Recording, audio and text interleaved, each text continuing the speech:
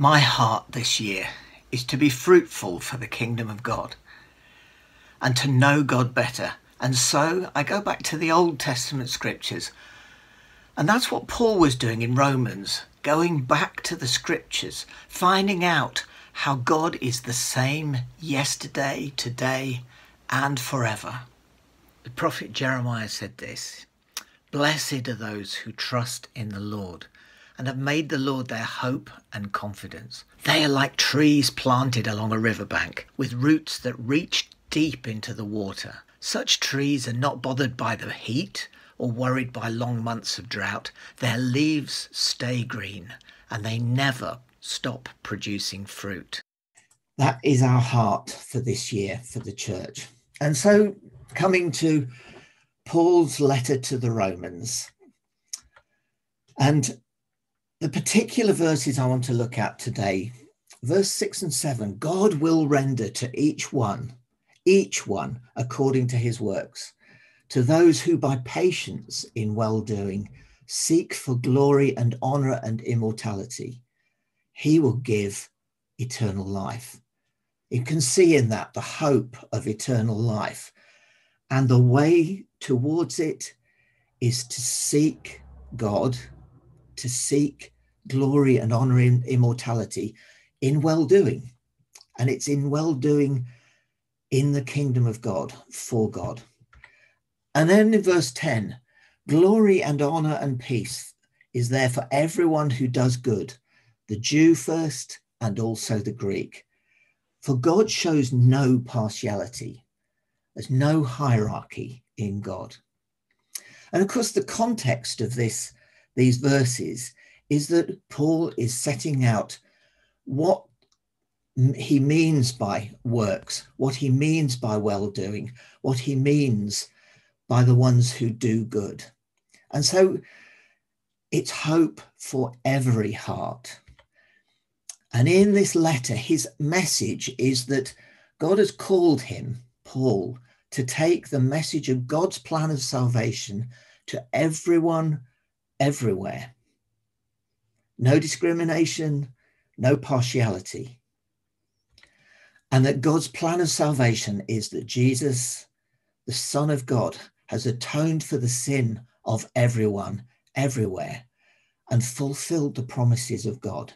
That's what this is about, the message of Jesus to the world, the message of Jesus to every heart. And you see, the thing is that although Paul was recognizing that the gospel began in Israel with the Jews and the history and the scriptures there in Israel, and that it went on towards to the Roman Empire, where he was working and was seeking to reach everyone.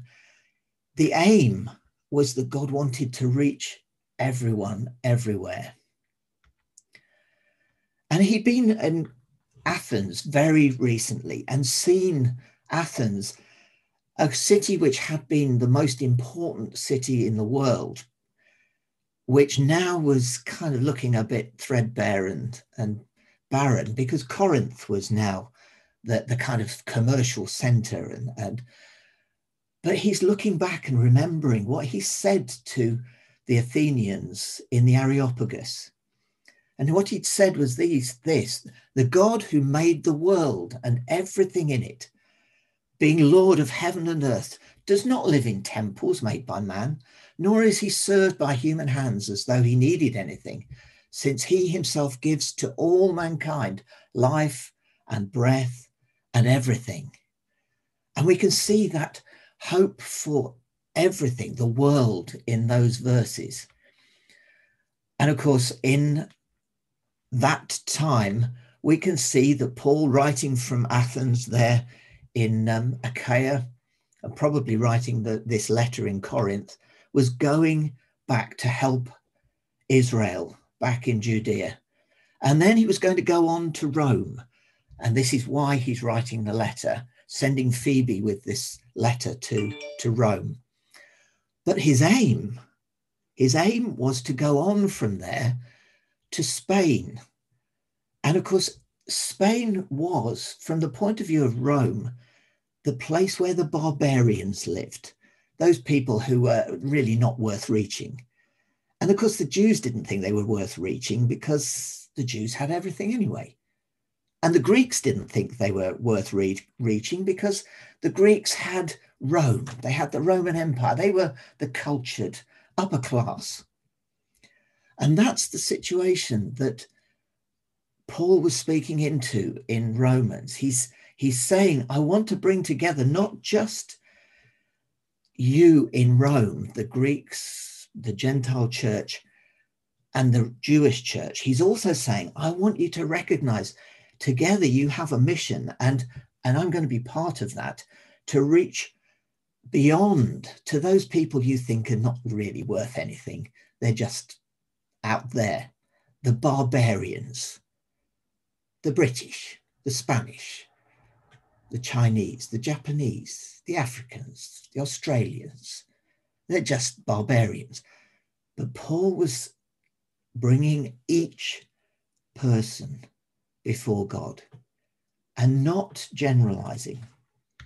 See, in this second part of what he'd said in Athens was this: he made from one man every nation of mankind to live on all the face of the earth, having determined allotted periods and the boundaries of their dwelling places, that they should seek God in the hope that they might feel their way towards him and find him. Yet he is actually not far from each one of us. So there in this place, the Areopagus, he was saying to them, God loves every human being in every nation. And he doesn't want people to see themselves as part of a general category, the Jews. I'm saved because I'm a Jew, or I'm saved because I'm British. He wants everyone to seek God and to find God. And so in this letter to the church in Rome, he says in verse 9, there will be tribulation and distress for every human being who does evil, the Jew first and also the Greek. You see, he's recognizing that humanity doesn't naturally find God unless we seek for him. God is reaching out to every human being. But there is this problem of sin. And when you read the chapters, the end of chapter 1 through to chapter 4, you'll find this message of humanity is fallen. Humanity is in need of a savior. And Jesus has come to be that savior. There will be tribulation and distress, but glory and honor and peace for everyone who does good, the Jew first and also the Greek. God shows no partiality. So God is looking on the heart. This is hope for every heart, everywhere. And I just put this little thing in. It's hope in every age, and it's hope everywhere for every heart. And so I want to look a little bit at the background to this concept. Where does Paul get this concept that God is interested not just in Israel, but in every heart, everywhere, in every age? Well, there is, of course, Paul himself. Paul himself was a man who had thought that by being a Jew, he was safe. That by being a Jew and learning the Torah and learning the ways of the Pharisees in the school of Gamaliel, that he himself would be okay. And so when this strange teaching comes up that there's a savior who's come, who is saying that everyone can be saved outside of Israel, that it's for the whole world, he got involved and said, no, it's about the Jews. And so he became a violent oppressor of the church of Jesus. And it wasn't until God came to him, Jesus revealed himself to him on that Damascus Road, that Paul realized that he was in fact persecuting the very God he wanted to serve. And he had to do a U-turn. And of course, when we place Jesus on the road to Damascus, we will recognize in a few moments when we look at the Old Testament that Paul would have said, oh, my goodness, I need to turn around, find a re-understanding, a reconfiguration of everything I've learned. And then it will include everyone from every nation. So Paul himself recognized that Jesus had reached out to him, his heart individually. It wasn't an overall saving of the nation of Israel. It was to each individual heart. And Paul recognized that for himself. But what about Jesus' ministry? Well, I could give you many, many illustrations of Jesus' ministry being not just to everyone, but to individuals. And so there's Zacchaeus. And, you all know the story of Zacchaeus and how Jesus saw him there in the sycamore tree and called him down and said, come down, I must stay at your house. And Zacchaeus, absolutely astonished that Jesus would recognize him individually. Hope for the heart of even Zacchaeus. And then I want to perhaps point to the woman at the well. Jesus there on his own after a tiring journey and meets this woman and spends time with her and reveals to her, in a sense, the first time, a woman outside of Israel reveals to her that he is the Messiah. And she's astonished. She's offered living water that she will never thirst again because Jesus is that living water. He gives her hope for the future, hope for her heart. And I hope this is beginning to register that very often we see things generally, but God sees every heart individually, not just in general. And then, of course, there's Nicodemus. Unless a man be born again, unless each heart is born again, they can't enter the kingdom of heaven. And that was such a strange thing for Nicodemus, but Jesus showed that he cared so much for this one individual man. It's hope for every heart. A heart for each person in healing, in teaching, in deliverance. A heart for each person on the cross. See, what Jesus did on the cross reached every human being. It took on board the sins of the whole world, but it took on board the sins of each individual person. And all we need to do is to turn to Jesus for hope. And what about the Old Testament? Because you see, Paul had to bring into focus the fact that this hope for every heart is in line with God's purposes across the whole of eternity, and not just a short time, not just now, not just the future, but was it in line with the Old Testament? And so he would have thought about the unnamed servant that Abraham sent off with the hope of the promise in his hands, in one sense. And this servant, who we don't know, it may be Eliezer, but he comes to a well and he says to to God, look, God, I've been sent and I'm going to ask you one thing. And I'm not really expecting that you know me, but Abraham sent me. So could you just answer this? And before the servant had finished speaking in his heart, so he hadn't spoken this out loud, Rebecca came out with her water on her shoulder and went to this and offers to give water to all of the camels of this servant, and shows that God is interested in the promise of Israel, but also the prayer of this unknown servant. And then, of course, there's the widow of Zarephath, who was there, and it's in a time of drought, and she's got practically no flour, she's got no water, she's got nothing. She's a widow, so she has no inheritance.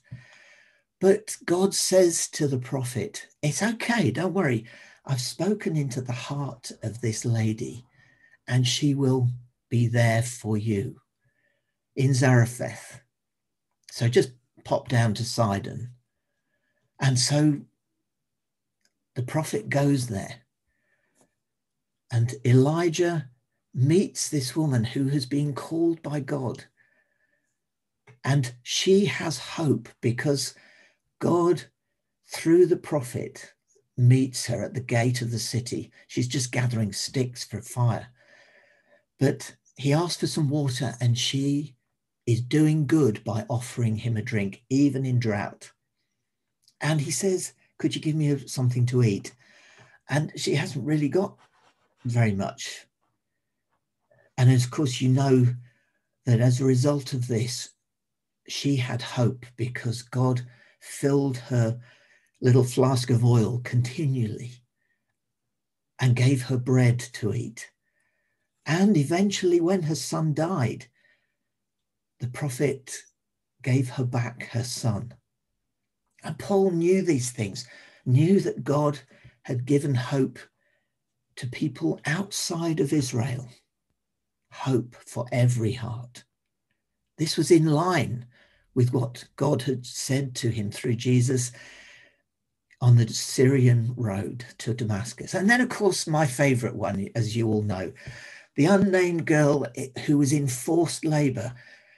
Naaman, the commander of Syrian army, goes down from Damascus on his horse, and he captures this girl and takes her into forced slavery, where she becomes the servant, the slave of his wife, Naaman's wife.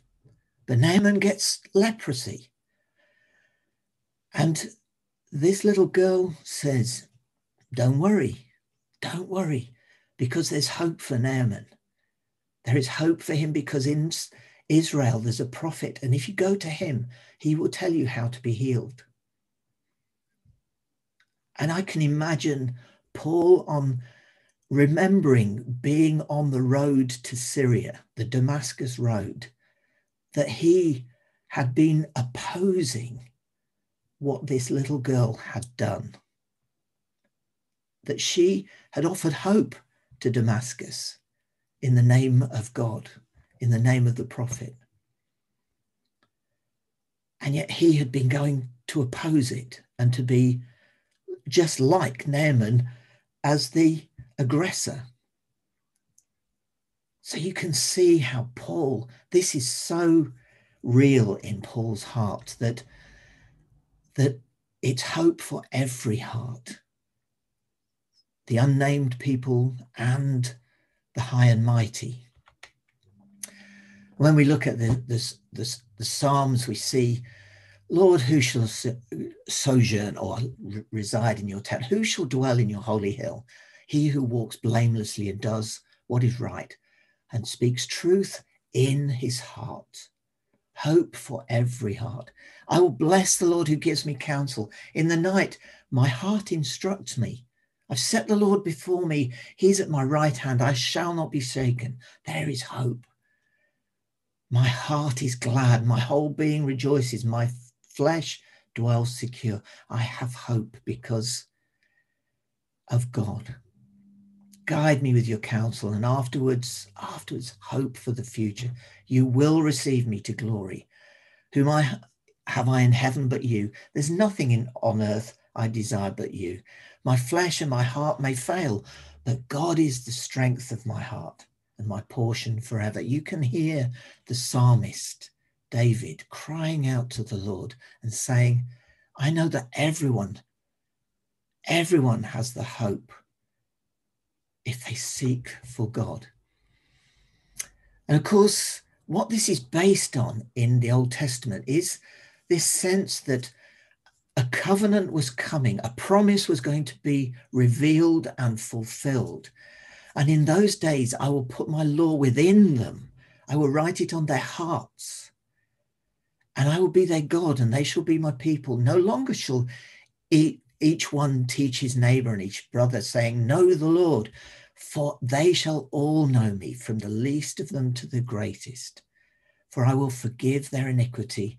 I will remember their sin no more. You see, Paul knew these scriptures, and his heart had been touched. The law had been put on his heart now. It wasn't just the Pharisaic thing of the law as a garment on the outside. The law was now written on his heart, that everyone could know the Lord, could know the salvation of God. It's hope for every heart, hope for you and for me. And as I mentioned in the prayer email this morning, Paul actually quotes from Psalm 62. For God alone, my soul, wait in silence, for my hope is from him. My hope is from him. He only is my rock and my salvation, my fortress, and I shall not be. On God rests my salvation and my glory. My mighty rock, my refuge is in God. Trust in him at all times. People, all people, everywhere, every individual, pour out your heart before him. God is a refuge for each one of us. To you, O Lord, belongs steadfast love, for you will render to a man according to his work. And that's what Paul quotes. But he knows Psalm 62. There in Romans 2, he will render to each one according to his works. To those who by patience in well-doing seek for glory and honor and immortality, he will give eternal life. There is hope for every heart in the gospel. And I said earlier on that this was aimed in Romans at breaking down some of the barriers that were there and that are there today, the social divides. Now, many of you will remember this sketch that I'm just going to show you. It's just 20 seconds or so. But this is something that came out in the BBC back in the 60s. I look down on him because I am upper class. I look up to him because he is upper class. But I look down on him because he is lower class. I am middle class. I know my place. And that, of course, is a sketch which highlights the fact that we still have these walls, these divides, whether they're social, whether they're wealth, whether they're skin color, whether they're race, whether they're religion. God shows no partiality. And so I want to finish today by saying every one of us has a calling to bring the gospel to every heart, to give hope to every heart. And I'm going to turn to Romans 15, as I did last week, to show that Paul bookends his arguments. And there in this letter, towards the end, he says this: we who are strong have an obligation to bear with the failings of the weak and not to please ourselves. Let each of us, everyone, please his neighbor. Well, who is my neighbor? Who is my neighbor? The Samaritan. to please his neighbor for his good, to build him up. For Christ did not please himself, but as it is written, the reproaches of those who reproached you fell on me. For whatever was written in former days was written for our instruction, that through endurance and through the encouragement of the scriptures, we might have hope. So I know you probably think that, I overemphasize the Old Testament background to this. But no, this is what Paul is doing. He's saying this hope has come to us through Israel.